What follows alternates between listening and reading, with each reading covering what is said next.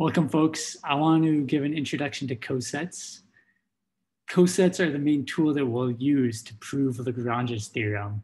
You'll remember that Lagrange's theorem said that if you have a finite group G, then any of its subgroups, H, have a size which divides evenly into the size of G. So let's define cosets. Let G be a group and H a subgroup of G.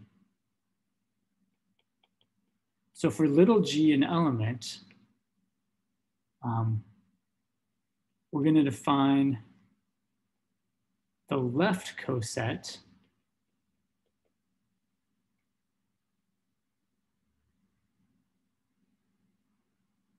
little g times the subgroup H to be the set of all elements of the form little g times little h, where little h is in my subgroup. Okay. The right coset would be hg, and it would have little g and little h here in the opposite order. But we'll save that for later.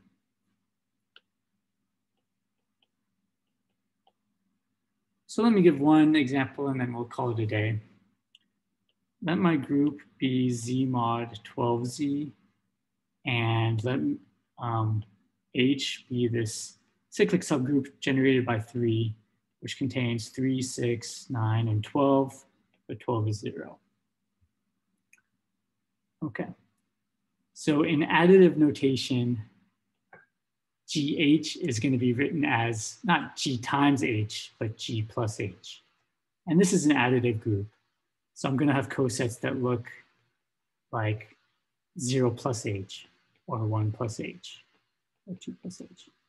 So that is this, except I'm using additive notation. So instead of G times the subgroup H, it's G plus the subgroup H. So to get 0 plus H, I just combine 0 additively with each element in the subgroup. So 0 plus 3 is 3, 0 plus 6 is 6, 0 plus 9 is 9, and 0 plus 0 is 0. To get 1 plus H, I add 1 on the left to each element in H.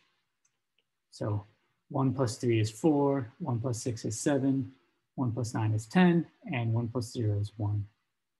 And finally, I add 2 to each of these elements to get 2 plus H. So I get 3 plus 2 is 5, 6 plus 2 is 8, 9 plus 2 is 11, and 0 plus 2 is 2. And you can check that the coset 0 plus H is the same as the coset 3 plus H, because adding 3 to each of these elements still gives me the same list of elements. Reordered, but sets don't care about order.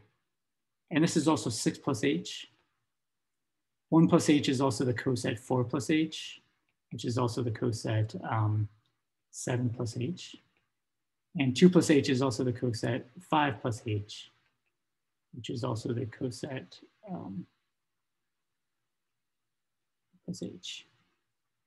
And I don't know why I left out 9 plus H and 10 plus H and 11 plus H. But those cosets are also equal.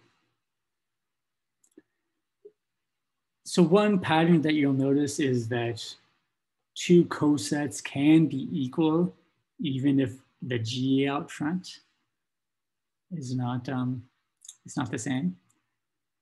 And another pattern that you'll notice is that if you look at your different cosets, so here I have 3 different cosets, together your cosets contain every element of G, your big group, once and exactly once.